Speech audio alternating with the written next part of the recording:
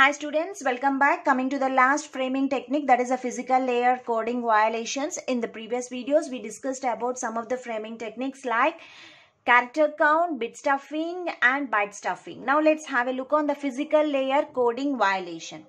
So what exactly the physical coding layer coding violation? Actually, the encoding violation, first let me write, later I'll explain. Encoding violation is method that is used only for network in which encoding on physical medium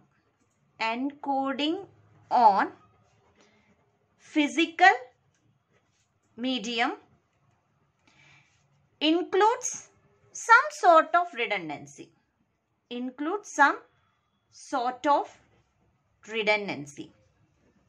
So this you call it as a physical layer coding violation. So here the encoding violation, which is a method that is used only for the networks in which encoding on physical medium includes some sort of redundancy is there. So let me take a LANs encoding. Suppose let's consider a local area networks encode. So what did it do? What it is exactly it is doing? So in the local areas LANs encode, each bit of data is represented by two physical bits. Here, each bit of data is represented by two physical bits. Instead of one physical bit, it is trying to represent into two physical bits. So let me take an example for this. Actually, our main motto is what? We are trying to send the frames from sender to the receiver. So to differentiate the frames, we try to add the some sort of starting and ending of the we have to add some bit patterns to the starting and ending. So to differentiate that starting and ending frames, our original data need to be added with some information like bit stuffing, byte stuffing, or you're doing some character count, so that the receiver can understand our original data. So this physical layer coding violation is also here we are using a LANs encode. Here in the LANs encode, each bit of data is represented in two physical bits instead of one physical bits. So let me take an example for this, for the LAN encoding. A Manchester's encoding. I think you guys know that the Manchester's encoding. What here we are doing? Suppose if the bit is 1, whenever the bit is 1, which is indicates say this 1 is represented as, in Manchester encoding, whenever the 1 is there, the 1 is represented as 10.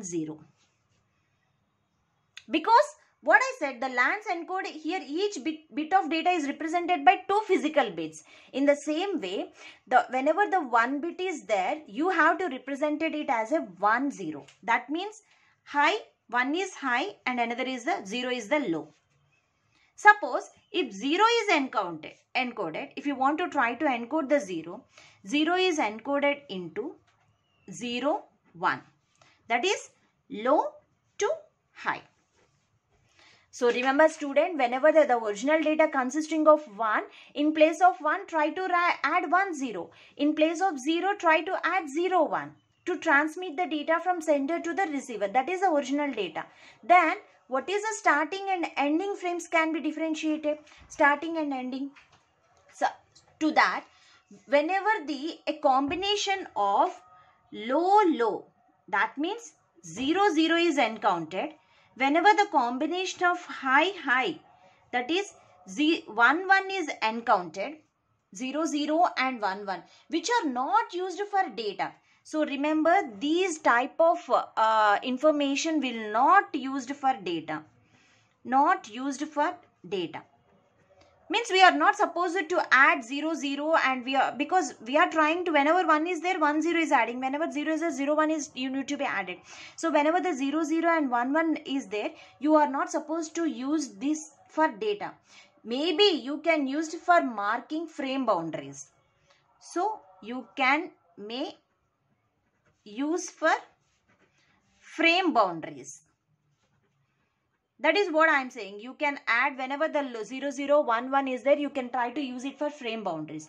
That is, in order to operate a division between the frames, in order to operate a division, let me write that point. It will be reference for you. In order to operate a division between frames in data link layer. So for each frames, if you want to operate a division between the frames in data link layer, this approach exploits the redundancy. So error codes that is 00 and 11 can be used as escapes to separate between data link frames. You can use it as escapes to separate data link frames. Each frame, if you want to separate, you can use 00 and 11 to separate between the frames. So thus violating physical layer encoded. Physical layer encoding. So I hope you understand what exactly the physical layer encoding that is a coding violation, physical layer coding violation is. So try to apply the Manchester's encoding technique to differentiate the frames of from each frame. We are trying to use this method. Thank you.